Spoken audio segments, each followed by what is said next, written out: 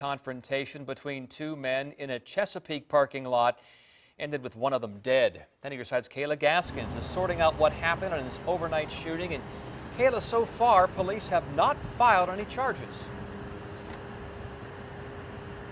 No charges so far in this case. And here's what police believe happened at this point. A man drove up, another man approached his window, some sort of confrontation occurred, and the man in the car pulled out a gun and shot and killed the other man.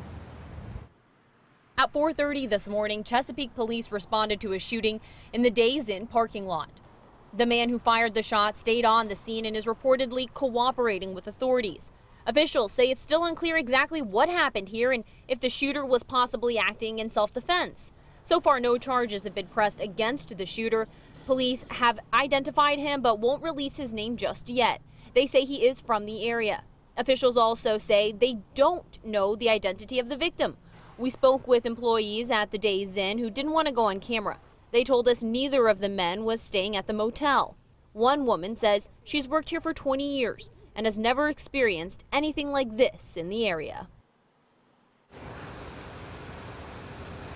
But police say this is still a very active investigation. Coming up at 6, we'll take another in-depth look at this case. Reporting in Chesapeake, Kayla Gaskins, 10 on your side.